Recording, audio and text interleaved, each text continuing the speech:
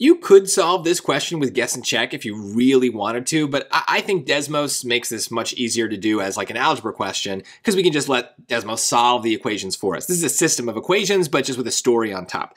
So what I would do here is on my scratch paper, I would still write out the equations that I think. I'm not going to put them directly from the question into Desmos because I'm nervous I'm going to enter it wrong. And so this kind of forces me to just slow it down a little bit. I think it's worth the time.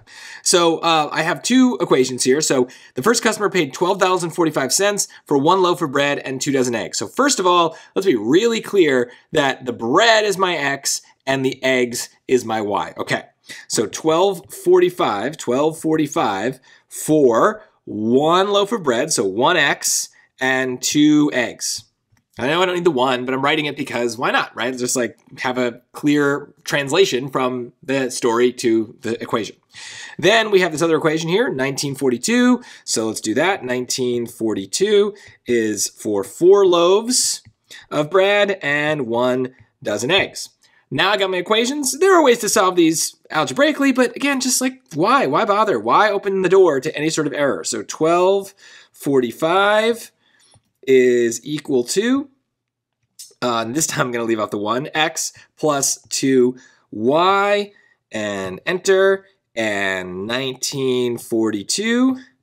One thing about this stupid Desmos on the iPad is it makes me wait a second before I can hit another button. And so I have to like go slow.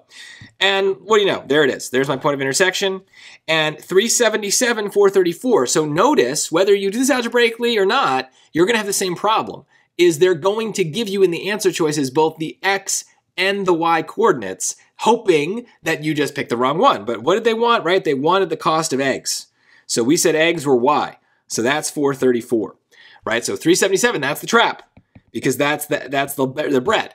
Right? So, you know, that is going to happen on your SAT. That is a classic SAT trap. Hopefully you never fall for it, but you should be aware that it exists. So that way you just do that little double take and make sure that you're giving them the right variable. This goes for any situation where we have a system of equations, but it's especially important in a story because the X and the Y are all about us, right? We could have flipped them and we still would get the same answer, but we got to be really clear that X is one thing, Y is another. This is a good example of where maybe on your scratch paper, you would also write like a little bit of a let statement so that you knew. So just make sure you are playing a tight defense on a question like this. It is literally just plug it into Desmos. So hopefully that's enough to keep you getting this right.